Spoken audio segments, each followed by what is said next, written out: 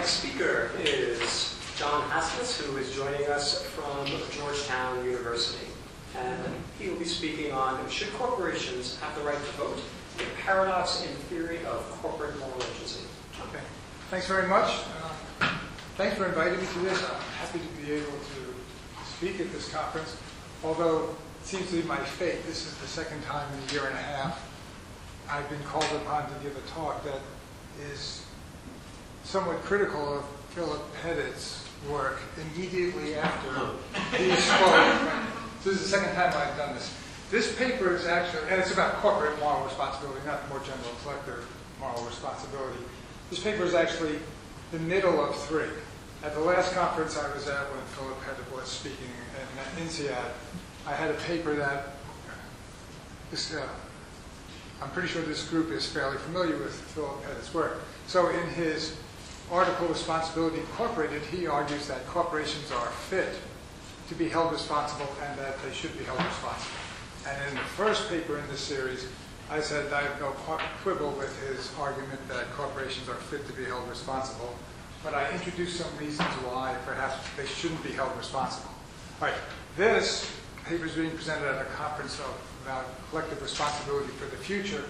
This is another step removed from that. What I'm saying is assume that corporations are not only fit to be held responsible, but there's reasons of why they should be held responsible. What are some of the implications from that? And one of the implications is, for the future, that we're going to have to extend to corporations a lot of rights that they don't ordinarily have. Most of the reading I did on the matter sees the idea of corporations having a right to vote as a reductio of the idea that corporations are persons or moral actors. Well, if it's a reductio, it's going to be a problem for corporate moral agency generally. I think everyone says this, but I think I can be brief and then leave a lot of time for discussion. Let me try to introduce the thesis of the paper quickly. But here's the basic claim. If the argument for corporate moral agency is a sound one, if it makes sense, so there is corporate moral agency, and you connect that with democratic theory, more specifically liberal democratic theory, put those two things together, then corporations should have the right to vote. So if a corporate moral agency implies a corporate right to vote under certain assumptions having to do with liberal democracy. Okay, so why? Here's my characterization of the requirements for corporate moral agency. This is drawn from the work of Philip Pettit and several others who have commented as well. It's not just terminology. I have this terminology in the paper. At first, he says that you need value relevance, value judgment, and value sensitivity. In the later work with Christian List, he changes the names so that it's now normative significance, judgmental capacity, and relative control. But when you read through what's being discussed, in order for there to be moral agency, you have to have an autonomous being who can exercise normative judgment, can understand moral questions and can make moral judgments, and then has the capacity to act on them. If you have those three things, you have the requirements for moral agency. And the argument in Responsibility Incorporated and several others is that corporations have these three things, and therefore they're moral agents. So that's the requirements. I don't, in the paper, discuss the other two. I take them for granted. I do discuss the argument for corporate autonomy a bit. And basically, the reason why we should believe that corporations are autonomous agents is that corporate attitudes, commitments, and decisions are not a function of the attitudes, commitments, and decisions of the individual members of the corporation. Why should we believe that? Well, Philip Pettit and others like David Kopp talk about the discursive dilemmas or the impossibility theorems by which they show that corporations often will, if they're going to be rational actors, they're going to have to take actions that don't represent the actions, the beliefs, the attitudes of any of the individual members. So this is the argument that's put forward to show that corporations do have autonomy. Here's a couple of quotes that explain it. This is Philip Pettit. Autonomy is intuitively guaranteed by the fact that on one or more issues, the judgment of the group will have to be functionally independent of the corresponding member judgments. So that its intentional attitudes as a whole are most saliently unified by being precisely the attitudes of the group. Here's another quote from Kendi Hess. She's done some follow-up work. She's writing in the same vein. Corporations' actions stem from their own actional springs and their own reasons, responsive mechanisms. So these are the arguments introduced to show that corporations actually are autonomous agents. Okay, that's corporate moral autonomy. Let's talk about the right to vote. Again, this is an argument that's relevant to a liberal democratic society. I didn't want to get into a long-winded discussion of political philosophy. I was reaching for something that seems to be fairly widely agreed upon among liberal political theorists.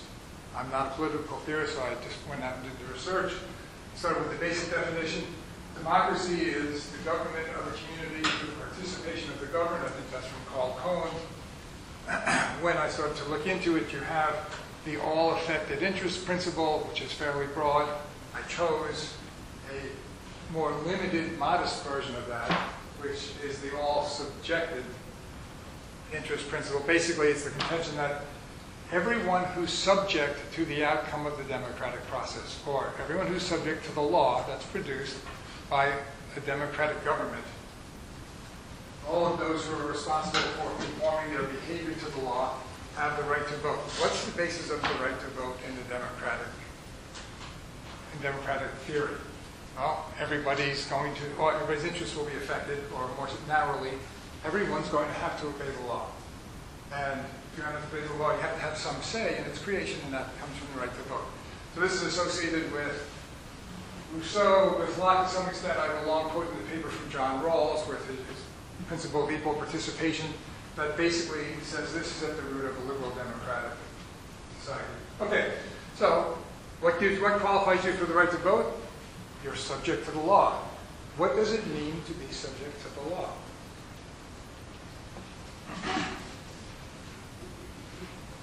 What's required for one to be subject to the law? To be subject to the law, you have to be capable of obeying it. Number one, you have to be an autonomous agent. You have to be an autonomous agent. Also, you have to understand what the law is telling you to do. Not every law has a moral imperative, but let's assume there's a moral duty to obey the law, whether you agree with that or not. You have to be an autonomous agent with the capacity to understand the moral imperative that's embodied in the law, and you also have to have the self-control that's necessary to conform your behavior to that imperative. There's plenty of things that are objects of the law. Animals can be objects of the law. We have the duty not to treat them cruelly, but they're not subject to the law. They can't possibly have to conform their behavior to the law. To be subject to the law is to be required to act in accordance with the injunction that the law is imposing upon you. If I have to stop at a red light because that's traffic laws, then I'm subject to the law. So here's the requirements. One has to be an autonomous agent, the capacity to understand the moral imperative embodied in the law, and the self-control necessary to conform one's behavior to that imperative. Okay, so what's required for one to be subject to the law? Autonomy, normative judgment, and the capacity for self-control.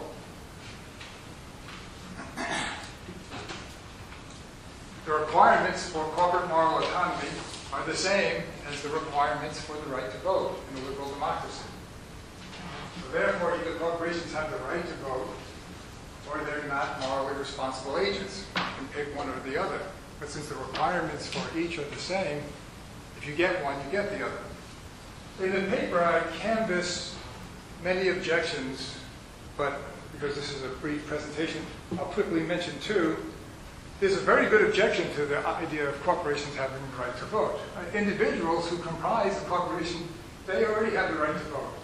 So aren't corporate interests already properly represented in a democratic decision process? That objection makes perfect sense to me. It's just not available to the people who are advocating corporate moral agency. Because the argument for corporate moral agency is based on the idea that corporate autonomy is established by showing that the interests of the corporation are not the same as the interests of any proper subset of their constituent individual members. I mean, that's how the advocates of corporate moral agency establish corporate autonomy. So corporations must have interests, beliefs, desires of their own that can't be represented by the individuals. Therefore, this objection won't work. So that corporations don't need the right to vote. There's another objection I look at in the paper. I'll mention briefly. And that's corporate moral agency does not imply that corporations are persons. I think this was the big objection to Peter French originally. He said corporations are persons. No, they're not. Corporate moral agency just means that they're moral actors. That's more limited. Fair enough. So therefore, corporate moral agency does not imply that corporations possess all the rights of persons, or all personal rights. That makes perfect sense. I don't know if you can read this. Personal rights are rights that preserve one's ability to make fundamental value decisions that give meaning to one's existence, determine what type of person each individual will be, the kind of things that give meaning to our life. That's fine. Just that the right to vote is a political right. It's not a personal right. The right to vote apparently comes out of the social contract. All you have to be is somebody who's going to be subject to the law in order to get the right to vote. In a democracy, those who have to abide by the rule of law are the ones who get a say. This is a political right, not a personal right. Therefore, it doesn't fall subject to this objection.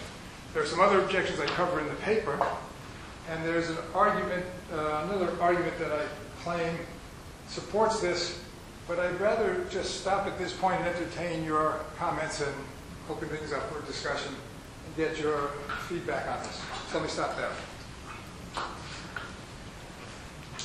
The queue is open for discussion. Thank you for that. And I will read the papers. There's probably something that's in the paper that I'm missing. When you start by saying all those subject to the law, all those responsible for conforming their behavior to the law have the right to vote. And that's not true.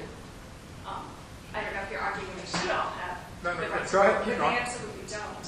Only citizens have the right to vote. I live in Australia, and I'm absolutely subject to the law there, but I can't vote because I'm not a citizen.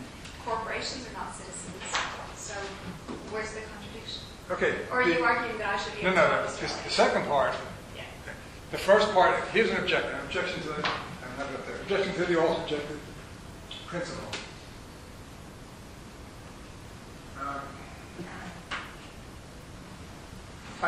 Only citizens have the right to vote. You know what? That's true. That's true today. Why is it true? In the paper, there's a very, very, very long footnote that covers this. It's true today. I'll tell you a story about why it's true. Originally, citizenship was not the qualification for the right to vote. It was residency. If you were an inhabitant of the country, the state, you got the right to vote. Why did citizenship become a requirement? Because in the old days, the right to vote was restricted. You had to be a white male property owner. If you didn't own property, you couldn't vote. If you were white, you couldn't vote. If you were female, you couldn't vote. And what we wanted to do, at the time, we wanted to extend the right to vote to more and more people. So the idea of associating it with citizenship was a way of liberalizing the right to vote. That was the case through the 19th century. The idea that citizenship would be a restriction came in because in the 19th century there was, at least in the United States, which I'm familiar with, there was a great deal of anti-immigrant feeling. We wanted to exclude these people who were coming in from other countries and living here from voting. And so citizenship was then seen as a restriction. Now, historically speaking, citizenship is not the restriction, it's just living there, being subject. This was the understanding. Today, citizenship is used to restrict people from voting. I'm not sure that that's the morally correct understanding of this principle. For instance, in this country, in the United States, a big issue now is whether people who are convicted of felonies should have the right to vote. They can't. Why? They're excluded. But they're subject to the law, and the argument is it's not fair to exclude them because this is an illegitimate reason for not giving them the right to vote. And I'm going to suggest that having citizenship as the requirement, which is based on a desire to exclude immigrants from participating in the government, is also an illegitimate reason for violating this principle. This is the principle we should stick with. This is the right principle undergirding democracy. And the fact that citizenship violates it is a critique of the citizenship requirement, not the principle. So your paper would argue that I should have the right to vote in Australia as well. If you reside there and are governed by the law, yes. In the back, please. Thanks. I'll be at Hasnas, UCL. This is really interesting, and I think I agree with you that if we accept these assumptions, which I know you don't, but if we do, then I think this really opens up a whole bunch of questions about the right moral attitudes of corporations, and I think we are really at the beginning of thinking about that. So it's really necessary that we have that kind of work. It's kind of they start occupying a whole universe. So what are we doing exactly with these corporations? And something in me wants to resist your conclusions, even though I accept the collective moral agency or corporate moral agency of group. So, and I think that I still need to think about more, but to me something concerns the reasons why we start with giving individuals rights in the first place. And I think we start giving individual rights in the first place because we have some view of the intrinsic value of human beings. Very, very hard indeed to exactly qualify what does the work then, but we have some assumption about the intrinsic value of human beings, which we don't associate with corporations. Now, I think the three conditions that you give, the autonomy, moral judgment, and capacity for self-control, are necessary conditions, but they're not sufficient conditions for granting or for assuming that agents have that kind of intrinsic value. And I think it is that intrinsic value that grants people rights, including the right to vote. I'm not quite sure what you meant by saying it's not a personal right. I think it is a personal right in the sense that we derive from our understanding of persons as having intrinsic value or need to be treated in a certain way.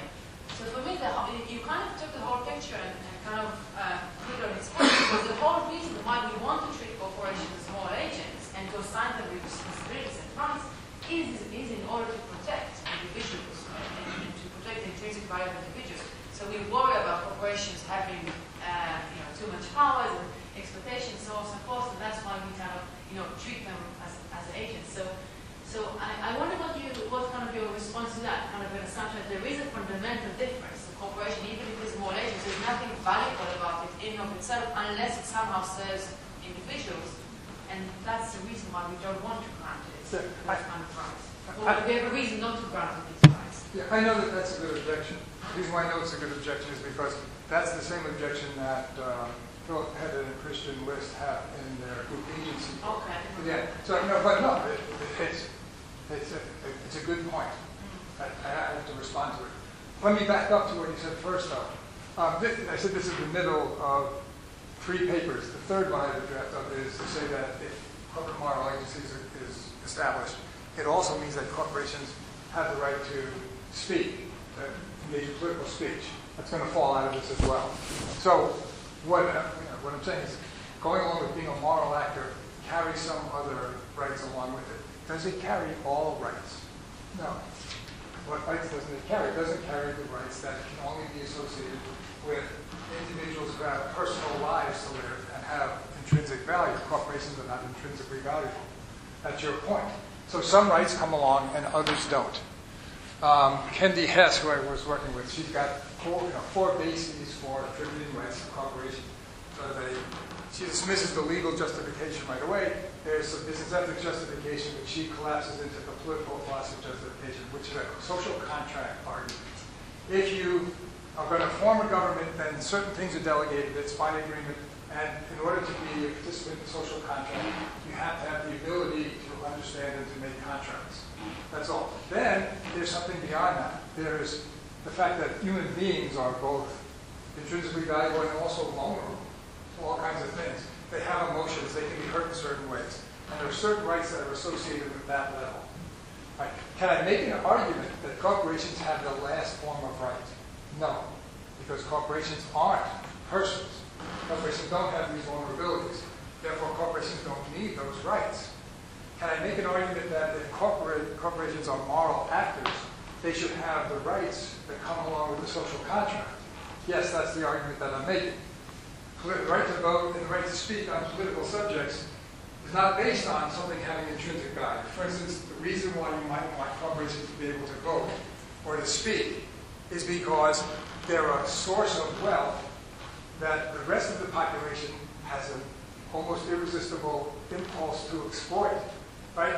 Let's just keep increasing corporate taxes more and more and more and use it for other purposes. Maybe that's the right way to organize society.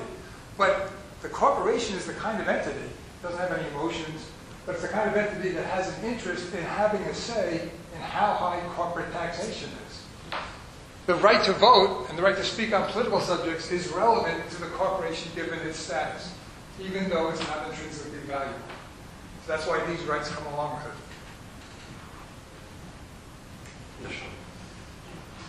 Great.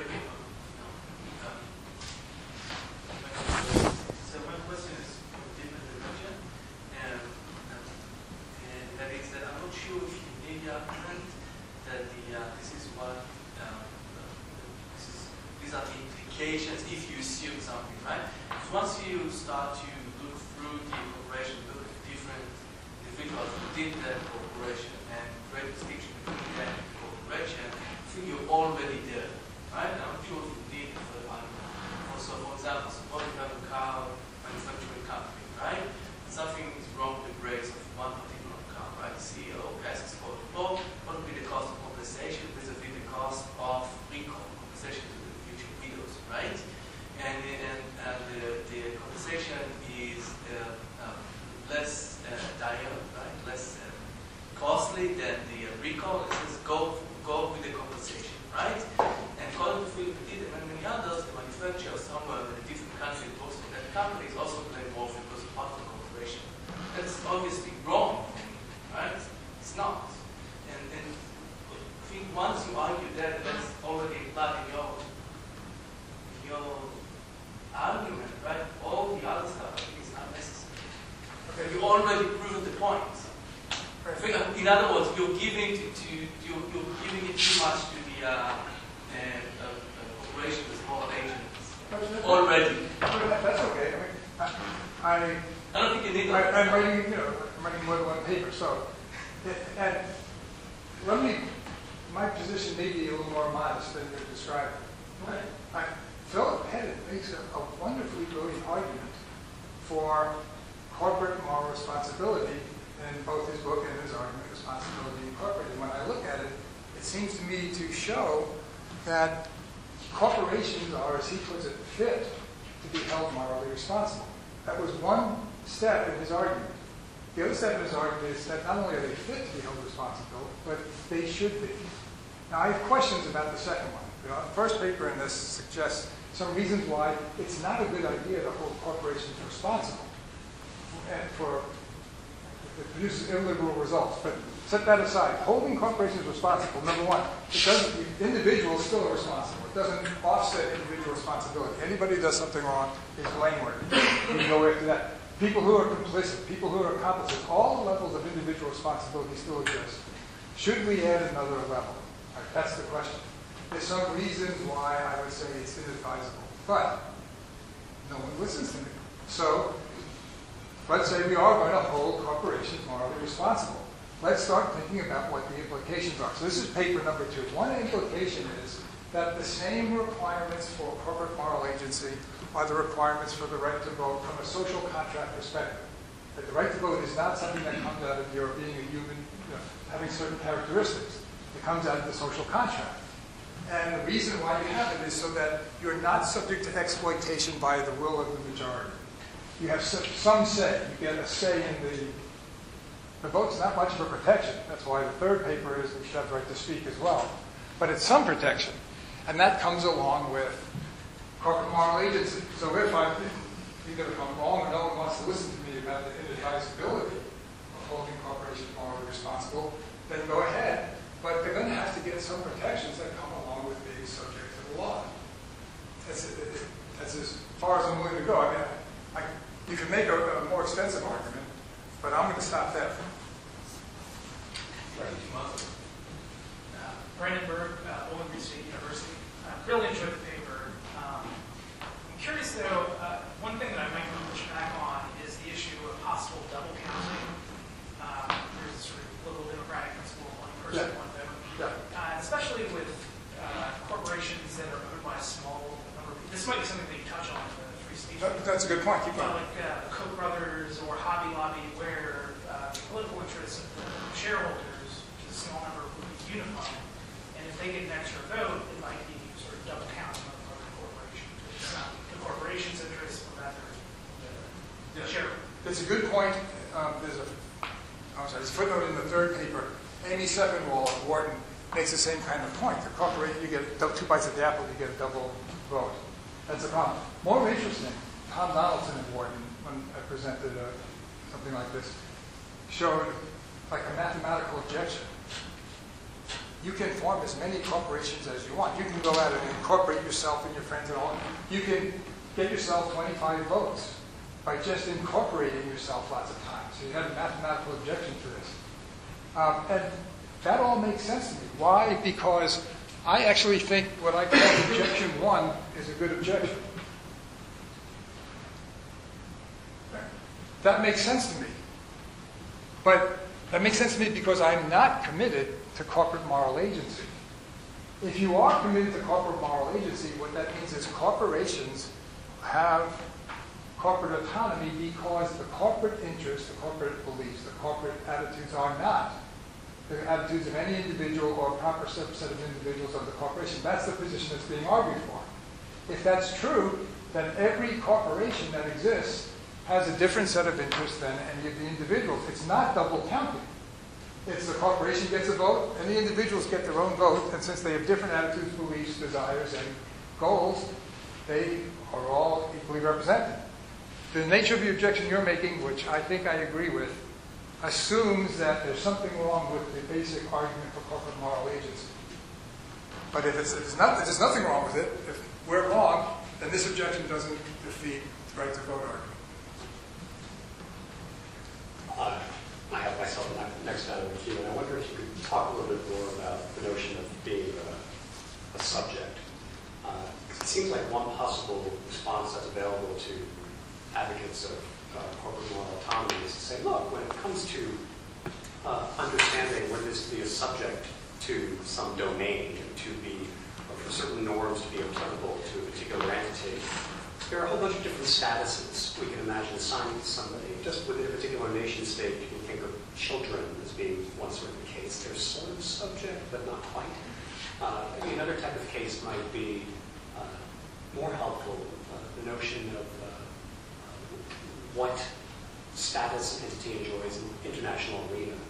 There are states, there are quasi-states, there's the Palestinian Authority, there are entities that are aspiring to be states, there are non-states. So we can say, well, what sort of, the particular bundle of rights and responsibilities that an entity enjoys is going to be a function of what sort of entity it is. So the Palestinian Authority, they get some of the stuff, but not all. Why? Well, that's just sort of what they are. And the same might be true of within particular states, where you can think of semi-autonomous subunits within states, such as the indigenous populations of Canada and the United States. They're kind of autonomous, but not quite. So our corporations, same thing. We can just say, corporations can do some things, they're autonomous in these sorts of respects, but they can't vote because that's just the sort of entity that they are. They're not allowed to have that type of vote. Okay, this is not meant to sound offensive. That's not just an objection, that's just a denial. Here's what I mean. First of all, I can't speak about the international arena because this argument is limited only to the assumption that you're functioning in a liberal democracy, and that's the voting process. Now, I'm not a political scientist, so to write this paper, I had to go out and read liberal democratic theory and educate myself. Luckily, across the hall from me, Jason Brennan, one of the good political philosophers there, he gave me all the right sources. What seems to be common with liberal democratic theory is the idea that what gives you the right to vote is that all affected interest principles associated with, I think, Robert Dahl. But that's somewhat controversial. I went for the all subjected interest to be more modest.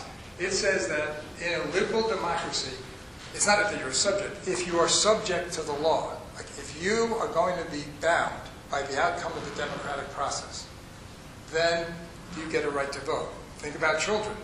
Children are not full members of society. They're not, they don't have well enough developed maturity and understanding. So they don't They are subject to the law in some ways. Children are not subject to the full law. That's why they have juvenile courts and everything else. What happens when they reach the age of maturity? They're fully subject to the law. That's when they get the right to vote. So there are people with different statuses. But once they become recognized as a full member of the community, that's the same point at which they will be subject to jail. It's also the point at which they get to vote. So the fact that there are different statuses, if corporations aren't moral agents, they're still going to be subject to all regulation, all civil regulation, all civil liability, because that's got nothing to do with it. If you're going to be subject to the law is going to apply to you, and you're a moral actor, that's what gives you the right to vote. Sure, there's a lot of different statuses, but in liberal democracy, the thing that gives you the right to vote is the status of being subject to the law. It's not just that, because Tony can't just show up one day in Perth, get fresh off the plane and say, I'm here, I'm going to vote now. She should be able to. She just gets off the plane. With regard to the footnote, back to the footnote. Footnote deals with two cases. People who are very short-term temporary residents. That they don't get the right to vote. Why? Because their interests are not tied up with the interests of the society. But if you're a resident alien, if you're not a citizen, if you live there, if your interests are tied up with that society, should you have the right to vote? Yes. Under the original theory you did, the reason why citizens are excluded now is not a good moral reason for excluding citizens. It was simply because, at least in the United States, we didn't want to give the vote to all of these undesirable Italian, Jewish, Polish immigrants who were coming in, and it was a way of suppressing in the South in the United States, we wanted the blacks not to be able to vote. We didn't want them to have citizenship. The Civil War was all about, do they get civil rights, citizenship?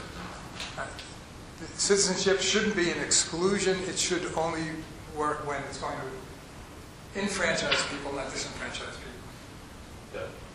Okay, so I felt all warm when you told me that resident aliens should learn from your principles. I am a resident alien like Tony. I was wondering about tourists, but I'm also beginning to wonder, well, what about non-resident aliens, right? Because it seems as though you can say, well, look, there's one piece of law that, as a non-resident alien of the United States, I'm very much affected by, and it's the law that prevents me from immigrating. If I try, and although, it might be plausible, I'd be very happy to see non-resident aliens, resident aliens given vote. I don't think anybody's going to accept that non-resident. Okay. Now, well, let me stop you because I understand your point. It's right. Okay, I'm going to characterize for you my reading in political philosophy because that's not my field. There's something called the all-affected interest principle. That's what you're saying. But someone in Germany is affected by American corporate law because of all the effects it has extraterritorially. The all-affected interest principle is so broad that people who don't even reside in the country should get the right to vote if you went with that. So the all-affected interest principle is a very, very broad basis for democracy and the right to vote. It's controversial. The people who do political philosophy argue back and forth, and a lot of people argue, no, if the interest is really affected, then they should have input. Who cares if they reside on the other side of a border? People in Mexico should have a right to vote in American elections if it's going to determine their life prospects whether they cross the border or not. So that's one version, but that's a controversial version. It's so controversial that I wanted to avoid it. So I excluded it from my paper. There's a narrower version of what gives you the right to vote. Not that your interests are affected, not the all-affected interest. There's this more modest version. You're subjected to the law. The law applies to you. Now that could still mean that sometimes people outside the United States should have to vote because if we pass laws that function extraterritorially, which the United States does sometimes, that means that there are going to be people who don't live in the United States that are subject to the law of the United States. And if we're going by liberal democratic theory, they should get to vote. Can you say more about this distinction between being affected and being subjected? Yeah. Because it seems to me that, if what I'm doing is trying to enter a country, I'm not just affected by them. I am subjected to it in any sense which I'm subjected to the law of the place where I If you're trying to enter the United States illegally and you succeed, you'll be illegal. You'll be deported. Illegal. So I'm subject to the law. We can describe what I'm doing as illegal. Yeah, I'm going to disagree and say no.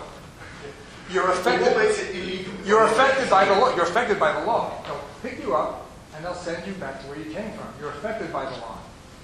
You're not subject to the law in the sense that the law of the United States doesn't apply to you if you live in Australia or Mexico.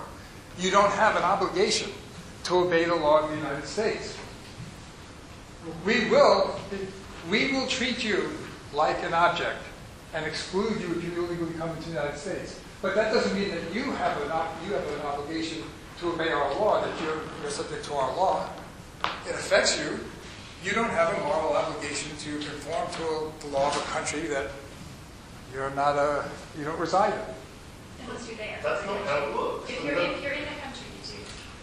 Yeah. You are subject to the laws of the country if you're in the country. If you reside in the country for No, you visit the country. I mean, if I illegally immigrate, say, to the United Kingdom, I can be detained and various conditions will be imposed on me during my stay. Don't go with Turkey. Who are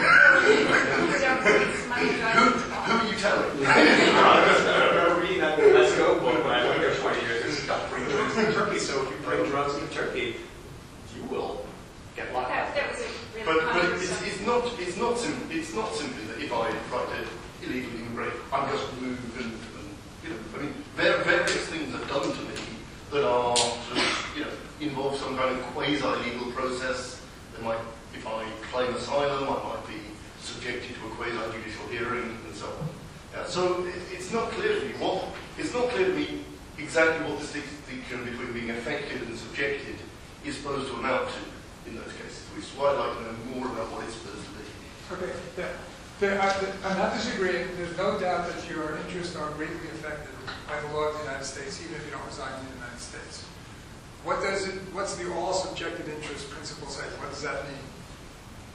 It means in order to be subject to the law in the country in which you reside, you have to be an autonomous agent, you have to understand what the requirements are, you have to have the capacity to conform to it. So if I reside in the United States and I have these capabilities, then I get the right to vote. If I reside outside of the United States, I may have the same capabilities. If I come and reside in the United States for a long period of time, I should get the right to vote. If I try to come in and I'm arrested and sent out, does that mean that I have the right to vote? No, it means that you're being treated like an object, you're being excluded by our authorities, but it's not that you are somehow subject to our laws. You're being affected by our laws. You don't have the obligation to obey our laws. You get the right to vote, so you're going to have to obey the law. We have time for one more question in this session, please. Thank you. I'm Abigail Friedman from the Dublin University. So I find your argument very compelling, and I was wondering whether corporate moral agency advocates could also find it compelling, and maybe go a further step and say, just like you mentioned in the paper, just like we wouldn't want to refuse a vote from a wealthy person, Right. we won't refuse a vote from a corporation. However, corporations have a tendency, that's an empirical fact, to produce very bad consequences in terms of disadvantage, and inequality in resources, et cetera, et cetera. And therefore, what we want to do is grant votes, but take measures to mitigate that, just like we would do with wealthy people. I agree entirely. I think that's a perfectly legitimate point. I'll quibble with one thing. When we talk about corporations, when we talk about the empirics of corporations, the overwhelmingly vast majority of corporations are very small, closely held corporations or nonprofits or charitable organizations. There's a very small tip of the iceberg, large corporations, which people like to say have all these bad empirical results. But that's the exception rather than the rule. So if you want to talk about what corporate effects are, you have to talk about corporations, not bad corporations. But at any rate, the analogy is a perfect one. Very, very wealthy people in the United States can spend a lot of money to try to convince others to vote the way they see fit. That doesn't justify us in depriving the wealthy people of the right to vote. Does it mean that you might want regulations that curtail freedom of speech or that curtail or regulate how much money can be spent? You want campaign finance regulations? Yeah, that's the way we deal with the effect of wealth on its individuals. If you have corporations have the right to vote, most corporations don't have enough wealth to have any effect on things. Some corporations are so powerful that they have enough wealth so they could have a very significant effect. Does that mean that you would want regulations to somehow make it so that those corporations couldn't use their wealth to distort things? Yeah, it's a justification for regulation. It's just not a justification for depriving a moral actor of the right to vote if the moral actor is subject to the law of the jurisdiction. That draws our section to a close. Thank you, John.